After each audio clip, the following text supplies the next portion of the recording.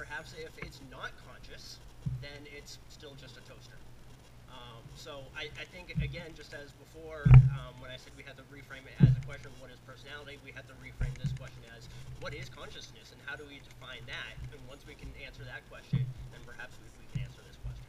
That's the hard part. Exactly.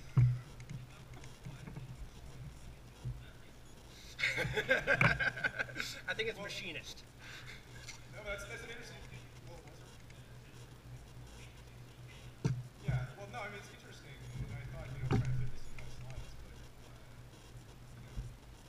it does depend on your philosophical bent. You might be someone who it doesn't matter how intelligent and how much like you have emotions and feelings and everything behave if you are implemented, if your brain is implemented in not human-like brain stuff.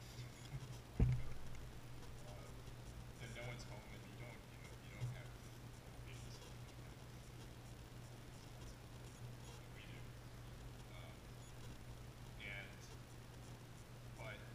And so in that sense, I guess there's a distinction to be made.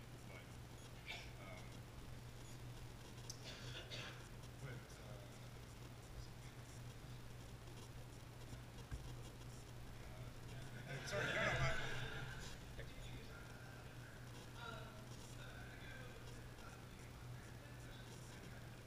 yes.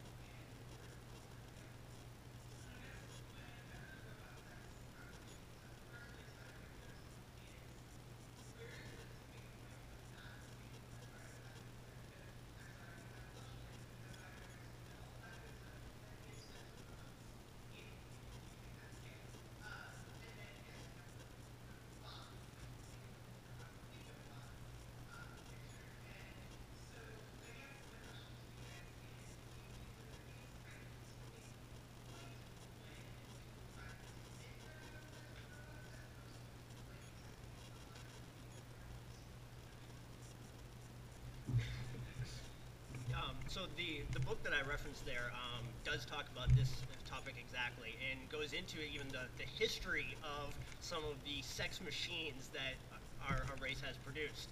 And it talks about vibrators, and it talks about all sorts of other machinery that we've used for sex. And what is the line then? And so my answer to that is basically what I was talking about, where when you start to develop a relationship with that machine, then you start to cross the line.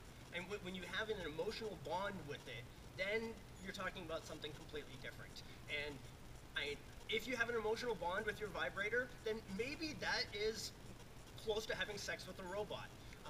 But I think that's going to be more likely to have that kind of relationship as the machine or as the robot gets more capabilities. I don't think it's necessarily going to be required that it be more human-like. I think it's going to be more that it has more capabilities and improved behavior. And I think this just goes to the question of what's your definition of does it meet the minimum criteria for that?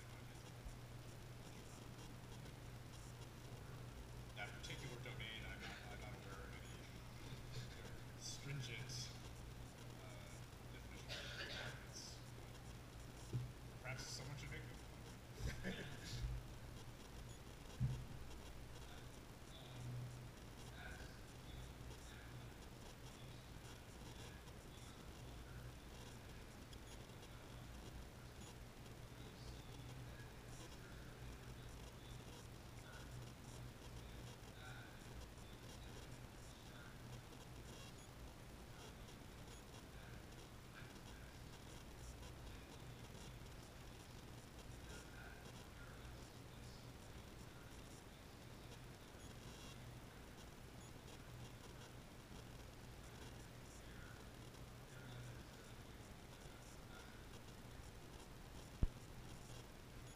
Just so I'm clear on your question, you're asking that as we develop ethics for interacting and treating animals, is that kind of a precursor for the ethics that we develop with machines or with artificial intelligence and with robots?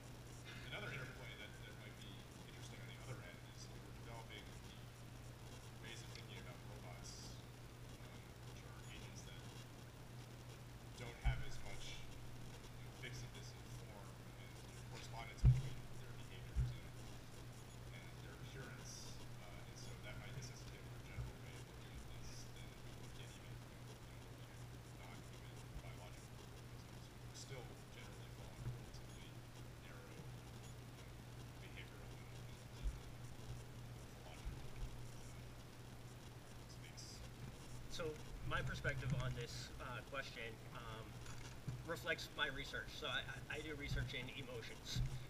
And so I see with animals that are more developed, they also tend to portray significantly more emotions, and sometimes more human-like emotions, more advanced emotions, sometimes more social emotions. And a lot of times our ethics are guided by those emotions, where we don't want to cause the animal pain or suffering or trauma. And so I think that will carry over into artificial intelligence, into robotics. If the machine can feel that pain, if that machine can suffer, then we might be bringing some of those same ethical guidelines to the machine.